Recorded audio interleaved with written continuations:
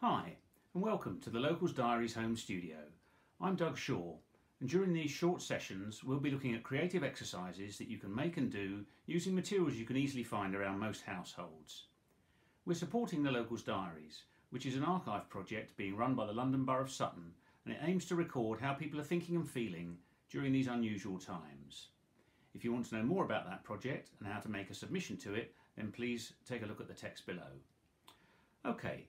Let's get stuck into this week's session, which is all about making art without using a paintbrush. Hi folks, so in this session I'm going to take a look at making some art, and I'm going to play with some paint, but I thought rather than use a paintbrush I'll see what other ways I can move the paint around the paper. I found some old card. You could use white paper or white card, or maybe a back of a cereal box, something like that if you haven't got any cardboard to hand, but I happen to have found these old pieces of nice buff card that I'm going to use.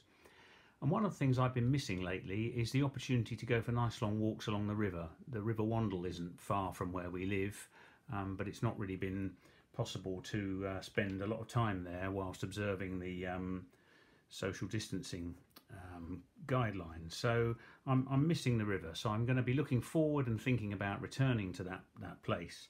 So maybe as you're doing your work, you could think about something that you're looking forward to doing in the future too. So when I think about the river, I think about blue, white, and maybe a little bit of yellow in the water. And what I'm going to start by doing is I'm going to start by creating a sort of basic impression of the river colours on this card, and then maybe I'll start to add some details in. And I'm going to use this old tape membership card as a way of moving the paint around. You'll see what happens as I begin to get going. You could use a piece of cardboard if you don't have a plastic card like this, but I find these old sort of credit card type shapes a really useful tool for moving paint around instead of using a paintbrush. So let's make a start. I want the main colour for my little river impression, if you like, to be blue. So I'm going to put some blue paint down this side of the paper. As you can see, I'm just splurging it on at the moment, not really paying much attention, just making a bit of a mess and getting it on there. I'd like a little bit of white to add some interest and sort of break things up a bit, so let's put a bit of white down behind it, and then maybe one other colour. Oops, let's get the lid done up there. I'm going to put a little bit of yellow on as well, so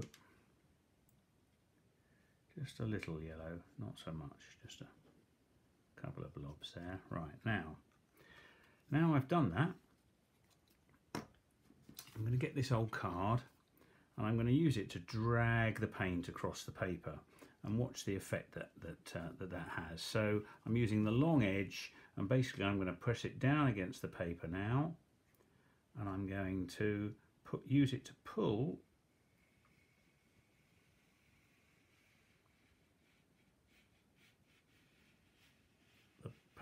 paint along the paper. Let's have another go here.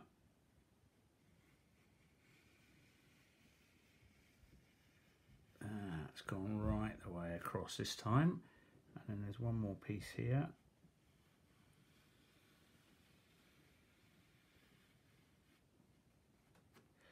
Lovely. Now I'm just going to turn the paper round, because as you saw I got a bit of a blank section there, and there's a little bit of paint left on my credit card, so I'm going to put the card down here. I'm just going to see if I can pull that last bit of colour across. There we go. Now I'll just give the rest of it a bit of a drag, because I don't want it to be too defined. It's just the sort of rivery colours at the moment. Yeah, that's nice. Good messy fun. Now I'm just going to let that dry for a short while before I put some details on top. So let's just take a pause, we'll let it dry and come back to it in a little while. Okay, so my first layer of paint is nice and dry, and as you can see, now that it's dried, the card has flattened out again. I should say, if you're going to use paper, then you might find that that warps a little bit. Not that that's a problem, but something a bit stiffer like card will kind of hold its shape, if you like, a little better. So I've now got this nice sort of smeary, rivery coloured background, and I want to put some, I'm just imagining this as a representation of the river, so I think I'm going to put a little bit of a plant, so something where my hand is here, just kind of reaching out from this bottom corner. I'm going to use some green paint to do that, and I think what I'm going to do, I've got this old plastic tray, so I'm going to put a little bit of green, nice bright green that contrasts with the sort of drabber colour. There we go, look at that. A smear of green paint in there. Now I'll just move that off to one side, and what I'm going to do is I'm going to dip my edge of the card in that paint. I don't know if you can see that on there, but there's some green there.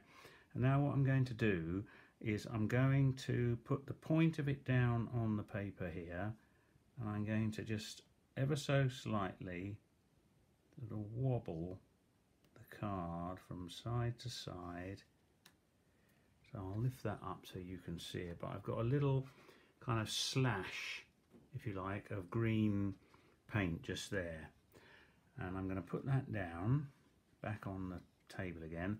I'm going to reload my card, so I'm going to put more paint back on, and this time I'm going to move the point a little bit further, so it's going to come over here. Again, same idea, just a little drag. So you can see I'm keeping one end still and I'm moving the other end slightly, so I'm creating this little sort of fan effect, if you like. I'll keep going, do a couple more. Again, just hold where my left hand is, hold that steady. See? What I'll do is I'll keep going and work these in, so I'll press pause on the video and do the rest of these, fan this shape out, and then I'll come back to you. I'll be back very soon. Bye for now. Okay, so as you can see, I've carried on with that effect. I've repeated it a few times. I'll just bring it up to the camera there so you can see it nice and clear. And although the paint hasn't quite dried yet, you can see it's leaving quite a nice effect, a quite nice mark on the card. So when it dries, it'll have a slightly sort of almost like a 3D effect, if you like. So I thought the other thing, I'd like to add another device, another piece onto my work. And I'm going to have a go at putting a dragonfly on there. And I'm not sure how well this is going to come out, but I quite like the colour purple. Nice dark purple there. So I'm going to just put a little, again, go back to my tray here, and just put a little splurge of purple paint. And what I'm going to try and do, I'm sticking with the card for now. My old credit card, my art gallery membership card, and what I'm going to do is I'm going to put the body of a dragonfly in here, then I'm going to use the short end to create the wings, and let's see how that looks. So we'll start off with a bit of purple, and we'll put it at an angle, I think somewhere around here. And again, I'm just going to move it ever so slightly. So you see what I've done there? I kept this end still, moved that end, and I've created a kind of tapering body, if you like, of the dragonfly. Now I'm going to put some paint on the thin end and try and do the same and create the wings. So let's have a go at that and see how we get on. It's a bit of an experiment for me, but let's see. Oops. Right. So, wings of the dragonfly be about here, and I wonder if I can do that same effect. So I'm going to hold this end still, put it down first of all. I'm just going to gently, there we go. That, oh, never mind. There's an accident there. My hand is covered in paint. Anyway, it's all about making a mess, really. So let's have another go with the with this here.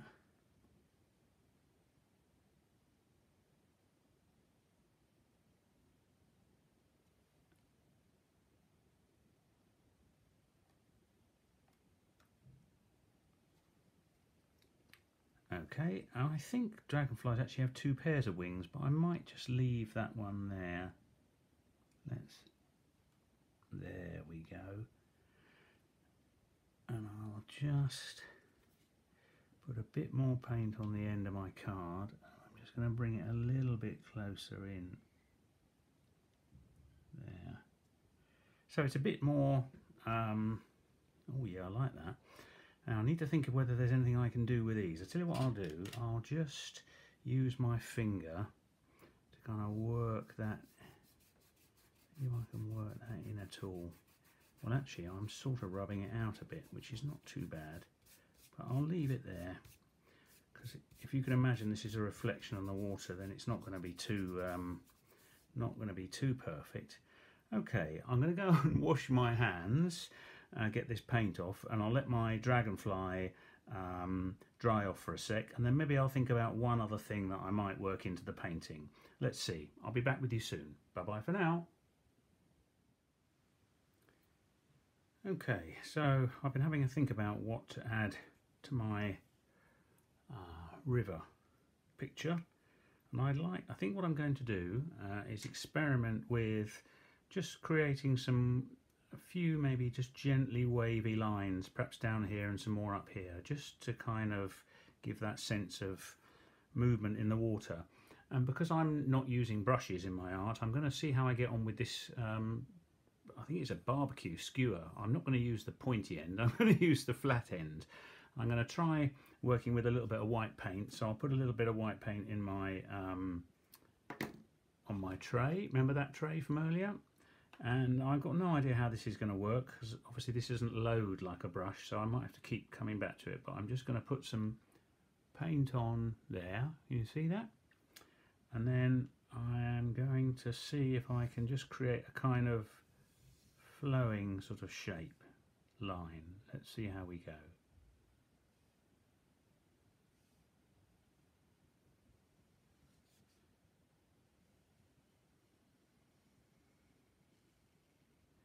Okay, now what I'm doing there, I don't know if you could see that, but I was very gently rotating the tip of the stick, so that the paint was kind of coming off as I was able to move the point along. Let's have another go. So we start here,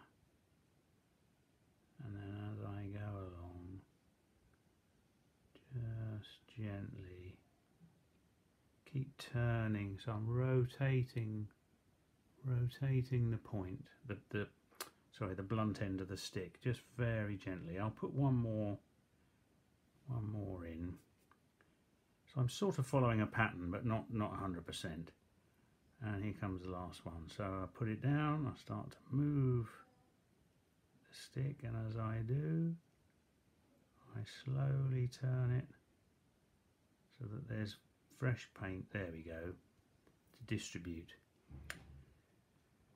Now, I did say I was going to put some more up here, but I think I might actually leave it there. So that's my brushless artwork of the river. So just a quick reminder, I used my credit card to drag those colours across the page. Then I used it in a slightly different way on the edge to create the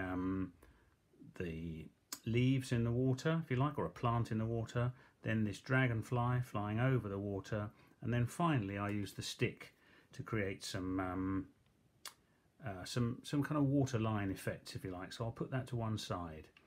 Now, before I go, I just want to show you one other quick artwork that I made, again using art without brushes. So this piece on this page here is again another piece with a nod to the river, but what I've done here is I've used wax crayons. So I put coloured wax crayons down first on the page, then I put a black wax crayon on top, and then funny enough I used that same painty stick just to scratch the black wax off and reveal the colours underneath. So again, you get a sense of movement in the river together with the plants kind of moving around in the water.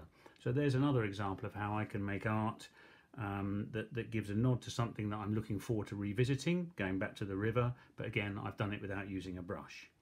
So if you want to make some brushless art, about things that you're looking forward to do and maybe hopes that you've got for the future, then please go ahead. And if you want to share any of your work online, please use the hashtag the locals diaries.